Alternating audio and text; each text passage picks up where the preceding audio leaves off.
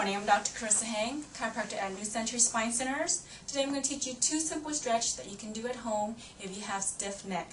The first one is bending your neck to the right, holding it for 10 seconds and just breathing in and out for 10 seconds. Whatever you do to your right, you're going to do to your left, just the same. Okay? This is just one stretch at home. The other one, you turn and you look down and you push down. The same. Hold for 10 seconds, breathe in and out, then you do to the other side. For more information, you can find us at www.backcaretreatment.com.